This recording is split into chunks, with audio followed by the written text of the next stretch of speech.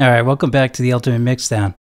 In this video, I'm going to walk you through the essential techniques that every beginner should know to speed up your workflow and improve your MIDI tracks drastically. We'll cover everything from the essentials of the MIDI editor, all the way through editing, quantizing, and tweaking the velocities of the MIDI notes so that you can achieve more professional sounding MIDI performances. And if you're just starting out from scratch, be sure to load up my Ultimate REAPER template.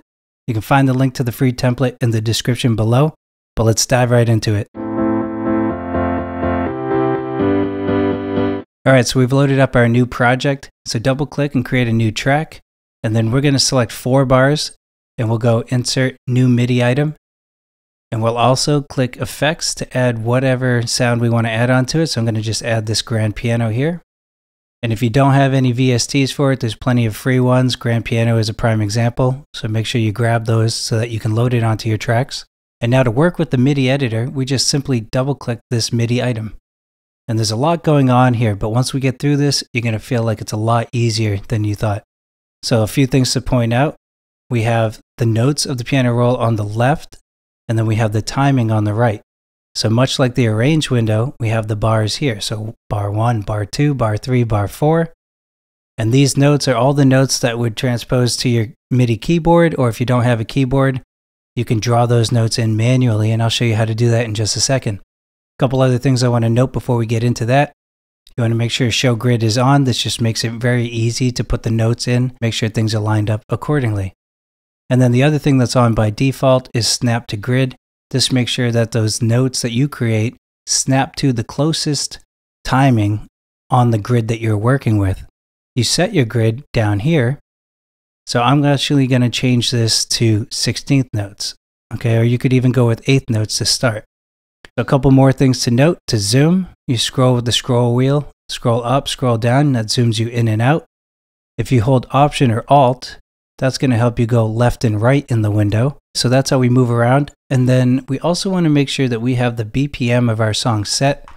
So back in the arrange view, I have it set to 120 beats per minute, but it's up to you what your song is. So you might want to increase or decrease that as necessary.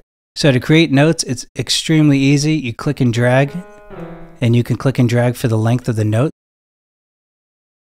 On top of that, you can just create notes by double clicking. So double clicking or click and drag, either way. And then you can select the notes that you created just by clicking on them.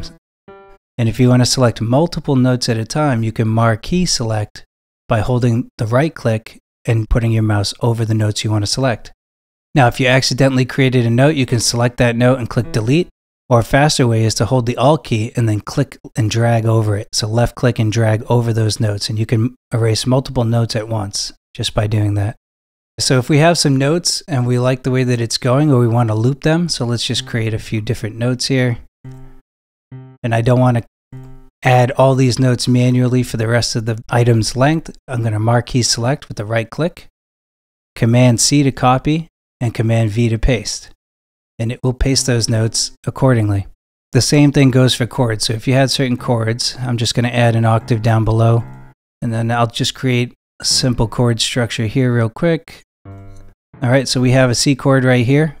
You can marquee select that, Command C, Command V, and you can paste them across. Now another cool feature is you don't always have to draw the notes exactly to the length that you need right off of creation. You can adjust the length by just hovering over to the left or right side of the note, clicking and dragging. And pro tip, if you want to adjust the length of the note but you don't want it to snap to the grid, you can hold the Shift key, and that will allow you to adjust the length of the note without adhering to the grid. And you can also do the same for moving the note. So if I drag this note around, it will snap to these bars wherever I take it.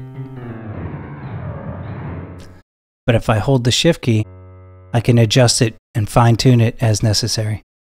Now, if you wanted to adjust all of the notes for a given space, so maybe all of these C3 notes here, the high C that I have in my chords, I can just right-click it on the piano and it will select all of them for me. Say I don't want them, I can delete them.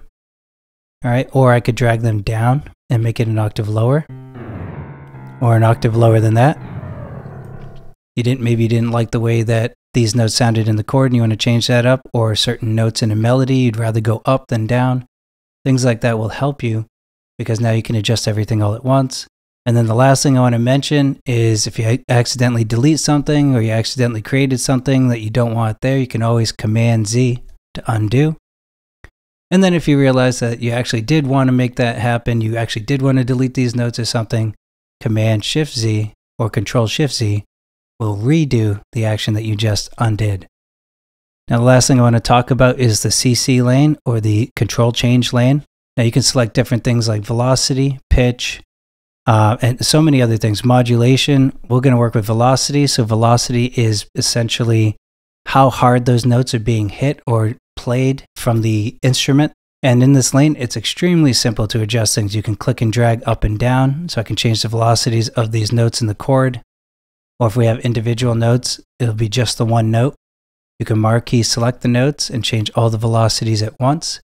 But one of the coolest features is the automation that you can do here. And I can actually click and drag and change all the notes in this lane just by moving up and down. So if you have a melodic piano or you have some kind of strings or something and you want a more realistic feel, so instead of having all the velocities, maxed out, you can come in here, you can click and drag up and down just to make it a little more realistic. All right, and you can do the same thing as I mentioned for so many other things. You could change the pitch. I mean, you can see all the lists here. This is really just opening up such a world of possibilities. So not only can you create the notes and adjust the notes and create the chords underneath the notes, but you can also automate every detail that you want. Sound professional, it sound the way that you want it to sound. If you find that you don't like the automation that you did, you can always right click on the name and click clear lane. And if you wanted to see more than just one lane, you can go ahead down to the bottom here, click add to add another lane, and then select what you want to show in that lane. Or you can right click and click add lane, and then select from this menu here. And again, if you don't want to start your projects from scratch, I strongly urge you to get my free Ultimate Reaper template. Other than that, get out there and get started, and happy creating, my friends.